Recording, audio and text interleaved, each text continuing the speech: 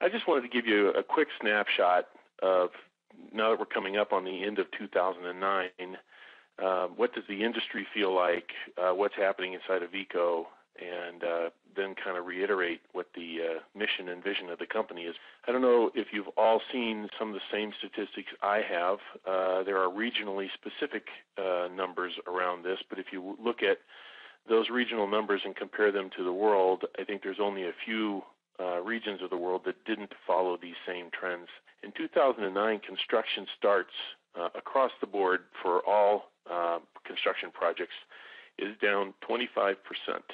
Now, we're talking about an industry, as you all know, that is the largest private sector contributor to most nations' GNP. For that to be down 25% is a whopping change.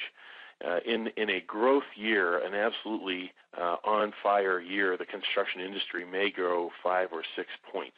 Anything in double digits is a big move, and down 25 points is, of course, drastic. These curves on the right show construction starts from 2001 through 2009, and construction put in place for the same 10-year period. And you can see that 2009 was very challenging for our customers. Commercial construction, that is commercial buildings, was even worse, down 43% in terms of starts.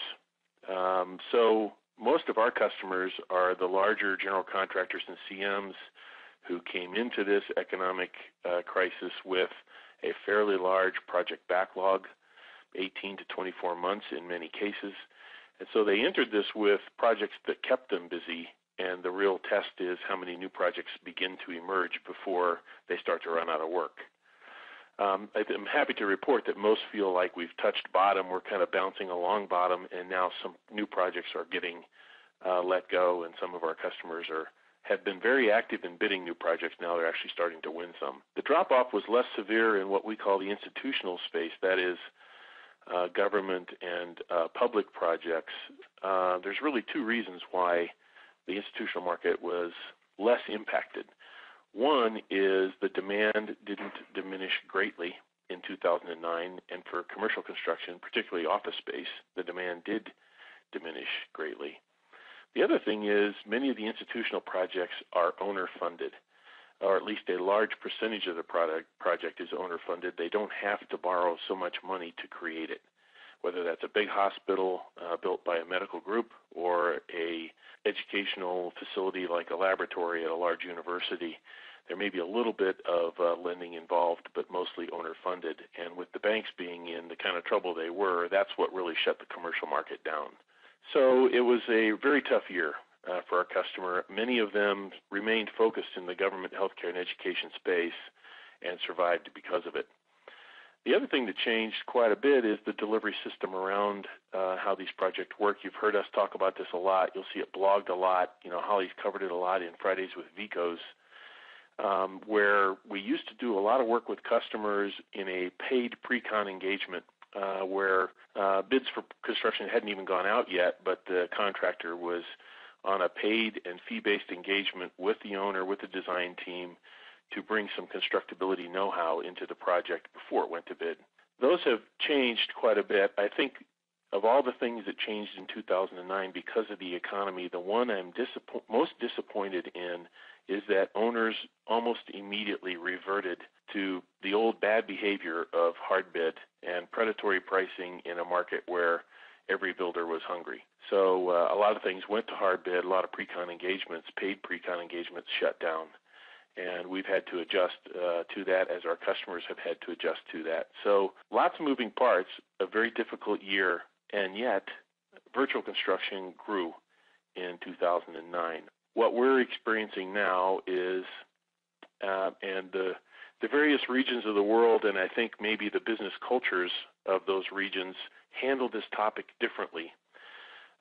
In the Nordics, where there's less bragging and just a lot more performance, I would say that those customers believe they have always walked the walk instead of talked the talk. But certainly in most of the world, we now see that creating a 3D model and spinning it around on the screen in order to impress the owner is no longer sufficient. And we have a lot of customers who are walking the walk now and actually using virtual construction techniques to plan the project and to run the project. And this is being verbalized to us. It's not just an observation that we have noticed a different behavior. Our customers are telling us they have to move on to be differentiated and to be competitive. I've included here an excerpt from a 2009 Smart Market report published by McGraw-Hill Construction Group, and they've been doing the survey for years. The one I've circled is the BIM adoption. They would categorize our 5D virtual construction as BIM for construction, so it's all in the same category. BIM adoption and usage in 2009. I circled the contractor poll, which shows that 1/3 of all contractors polled are creating and analyzing models using BIM in the construction process. 51% still are not using BIM at all, but fully 1/3 are. Look at everybody else. Look at the architect, look at the engineer, look at the owner on this chart. In 2009, the contractors passed everybody.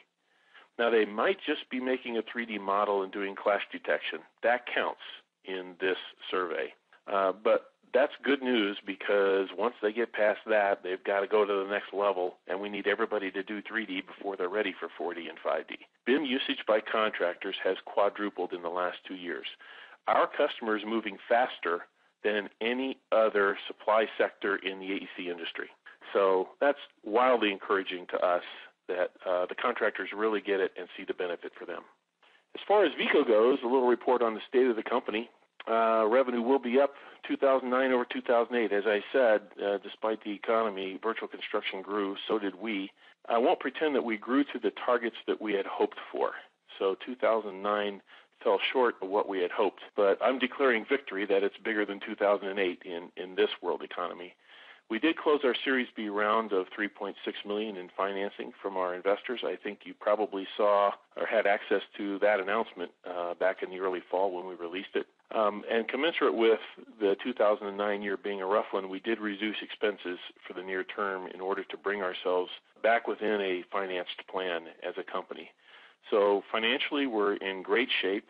As I've said, we're encouraged that although 2009 was an unwelcome bump in the road, it feels like most of our customers are coming up now from the bottom they've been at for about 6 to 9 months, starting to win new projects.